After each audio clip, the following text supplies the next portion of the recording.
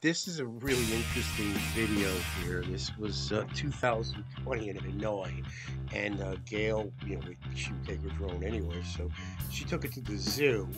And fortunately in Hanoi they let you drone in the zoo, and she droned a lot of various things, but she wanted to drone the monkey cage, and like for some reason I innately felt like droning the monkey cage, is that humanitarian, is that somewhat wrong?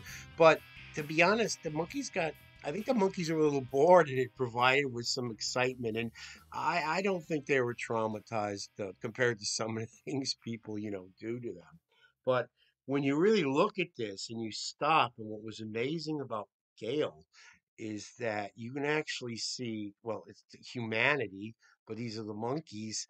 um Look at the way these poor animals have been forced to live for the simple entertainment of people. I mean, these are not endangered species of monkeys, and they're forced to live in a very confined area just so human beings can throw peanuts on them on a Sunday. And when I look at it, it's a very happy, funny memory, but it's also a very Gail memory in that she actually would do things that people didn't feel comfortable about in order to show what the reality of not just humans but animals or creatures was in a situation.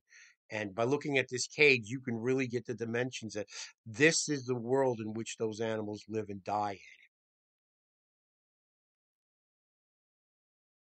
in. And the one thing I think I first admired about her when I met her was she was unconventional, and you have to be unconventional to be honest. You All great philosophers have to be unconventional.